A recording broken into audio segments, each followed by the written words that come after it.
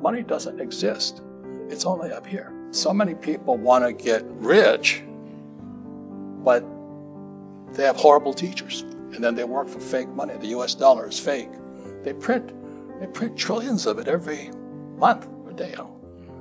And then you buy these fake assets. I don't touch that stuff. I used to say PhD stood for poor, helpless, and desperate. It teaches nothing about money. So when I was 9 years old, I just raised my hand and I asked my teacher, because I went to a rich kid's school. I was a poor kid. I went to a rich kid's school. And I wanted to know how come they were rich and I was poor. And the teacher said, well, if you stay in school, you'll be rich. I said, don't BS me. I mean, my father's a PhD and he's broke. And she'd go, no, you stay in school. I said, no, don't lie to me. So I kept raising my hand and she finally blurted it out. She was like church lady on Saturday Night Live or something. She goes, the love of money is the root of all evil. And they said, maybe evil to you, but I'd like to have some, So it's a lot of that attitude. And so I went home to see the old man, poor dad. He's a good man, 6'4" for Japanese, is fairly tall. Good father, great husband, but he knew nothing about money. And so I kept asking him, I said, when are you going to teach me about money? When's the school going to teach us about money?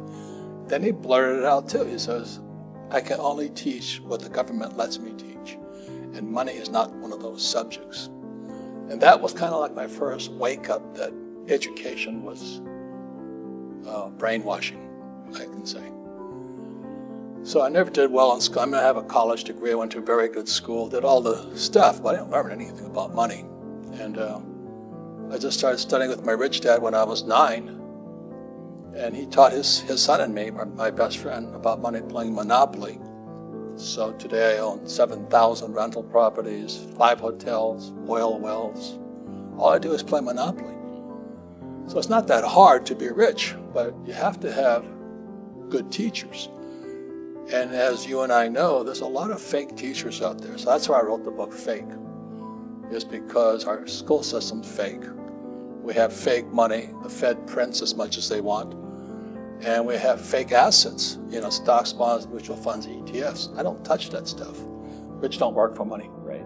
The reason is money is toxic. After 1971, people who work for money are getting poorer because the way your wealth is sucked out of you by the Fed, by the U.S. Treasury, and by our government and our school system is the people that work for money get poorer. The people that save money get poorer.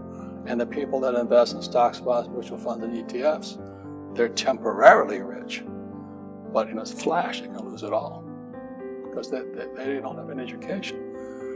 So that's why I can ask the demographics. I generally speak to different groups, but primarily my groups are very well-educated entrepreneurs. In 1972, I was flying off of Vietnam. And Nixon took the dollar off the gold standard, so my co-pilot and I decided we'd go look for gold. We didn't know what gold was. Americans had never seen gold. So we flew behind enemy lines, which proves Marines aren't that bright. And we went to a gold mine to buy gold.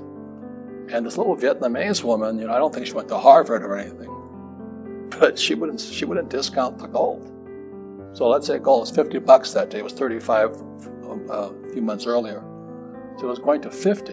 And so I said, I'll give you 40. She says, get out of here, And when I realized something, she was teaching me. She was one of the best teachers I ever had because she was teaching me about money.